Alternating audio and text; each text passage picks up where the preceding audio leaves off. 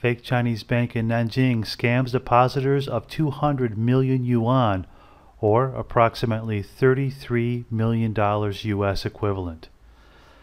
The bank in Nanjing operated for nearly a year without anybody noticing that in fact it was not a bank. Everything in the bank was fake, right down to the fake ATMs, and even the tellers were fake and in on the take. This story may seem unreal to you, but it's all too common to have scams like these occur in China. And the parallels between this bank and your local community are actually a lot more similar than what you think, because like this bank in Nanjing that was fake and had no assets to back up what depositors were bringing in, your bank in your local community probably has no assets to back up what is on deposit. In other words, reserve requirements are loosely followed or perhaps ignored. When we take a look at the fact that people continue to do banking at this bank for several months and even did some advanced transactions such as wire transfers and things of that nature before anyone ever questioned the legitimacy of this bank, when in reality they shouldn't have had all of their money in one basket and have been having their deposits at this local bank without understanding what it is they're depositing into. The bank is not the first to be like this. If you remember a couple years ago in my China news segment, I talked about a bank in West China that actually was also a fake bank, but they didn't use a fake brand. They used ICBC designs and ICBC uniforms and ICBC cards, even with magnetic strips to get people's confidence.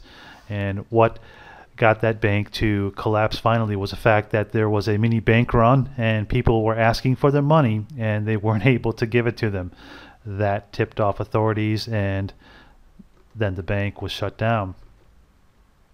Now, what does this mean for you? Well, basically, it should mean that in China, fake Apple stores, fake banks, and even fake local governments are commonplace. In your country, up until recently, you could trust in your local bank that at least there would be some kind of insurance or some confidence from a local government to back up your deposit.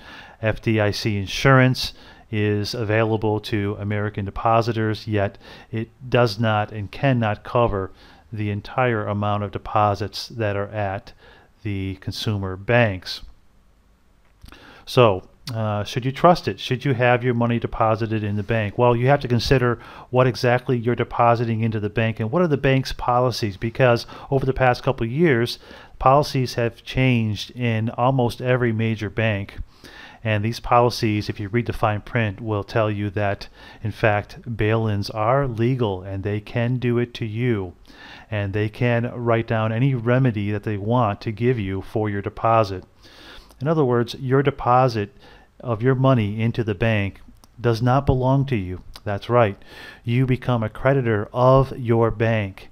And your bank then can use that deposit in any way they see fit based on their new policies, which you of course must agree to do banking. And in fact, your employer may force you to have direct deposit into whatever bank gives them a sweetheart deal, and you have no other way to protect your wealth but to, of course, withdraw your funds, pay your bills, buy gold and silver. Now let this be a lesson to everyone, especially expats who live abroad. 220,000 RMB reportedly stolen from the Shanghai expat's bank account. The Italian man was running a successful and profitable auto parts business out of China, and he had all of his business deposits, all of his operating capital in one bank account. Trusted Bank, ICBC, out of Guangzhou. His significant other set up the merchant account and everything was hunky-dory until he tried to make a withdrawal from the bank and found only 361 RMB available. The authorities are not sure how the funds were drained from the bank, but apparently what happened is he was using a debit card, as most small business owners do here in China, and someone had copied the card when he had used it and somehow got his PIN or guessed his PIN and was able to withdraw and transfer all the funds from his small business. He has no way of paying creditors, no way of paying suppliers, and he is left holding nothing because there is no deposit insurance in most of China, especially for consumer banks. And the Italian man is left dealing with Chinese authorities who are like Keystone cops and don't have any clue where the money went. So again, a lesson to you: when you deposit your money in your bank, it is gone. They have an obligation to give you equitable right to a fair and equal amount of value when you withdraw your funds based on the bank's policy. Yet again, once you deposit it, it is no longer yours. Your deposit belongs to the bank until you make that withdrawal or transfer under the agreement of that bank and other banks that are involved.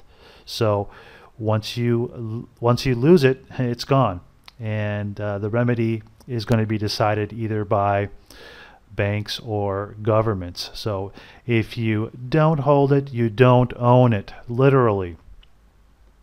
Now, what's going on in China here? Well, is China preparing for a currency war? They're already in a currency war. The entire world right now is literally in a currency war as we speak.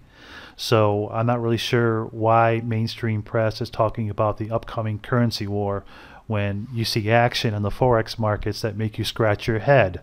Let this be a warning to anybody that handles currency and saves in currency in traditional bank accounts. You will be facing bail-ins in the very near future. You will not be getting a return. In some case, negative interest rates. You're paying the bank to hold your money, which you don't own anyway, once you deposit it.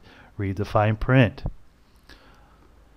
Mainstream media even going as far as trying to sell us on the pros and cons of bail-ins. Believe it or not, they're listing pros of bail-ins as if you should be happy and you should be confident that your bail-ins are a good thing. Stranger than fiction, but that is the times we are living in right now. So, have your money in the bank, risk bail-ins, risk what happened in Nanjing to your trusted bank, or invest in hard assets and hunker down. Watch yourselves.